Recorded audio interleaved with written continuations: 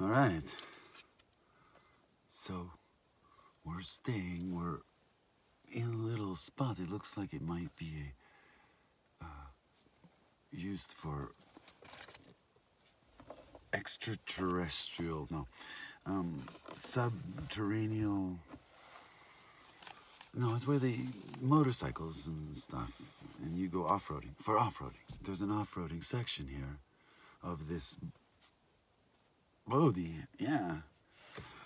So we drove the 10 miles, but we found that one side road that's paved, and then there was one person who passed, and they didn't say anything, but we've been spotted. And we're in, it looks like it's one of those places where we would be able to just park and sleep and wait for it to open tomorrow morning, and we'll walk it.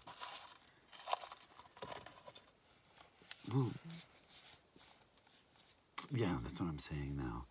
I probably need a jacket. A better one. Yeah.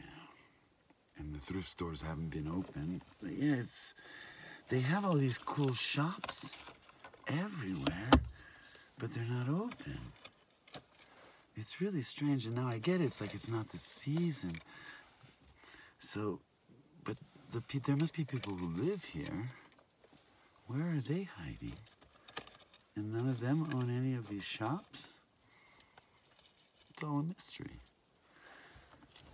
So we're going to try to stay here, all quiet, and just sleep if it doesn't get too cold. And maybe do that. If they pull up and tell us we gotta leave, we're gonna do like, oh, we're just tourists, didn't know. I was gonna take pictures in the morning. You don't know who I am, right?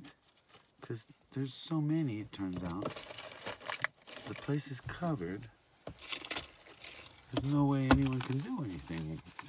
They don't want to make a big incident about someone hanging out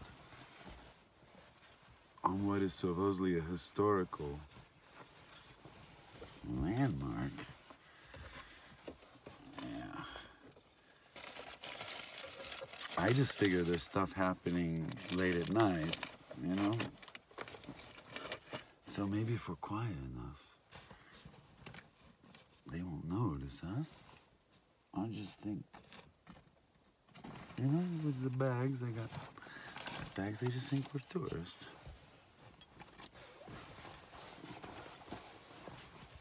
All right, I'm gonna shut you down. I'm going to wear, of course, I'm going to wear the canters. The one for Slash, and the guy who has the 5-octave range. I will be wearing that for the audit. If they come at the night and do an assault on me, okay? This was another one of those 333 things for the PI and my daughter.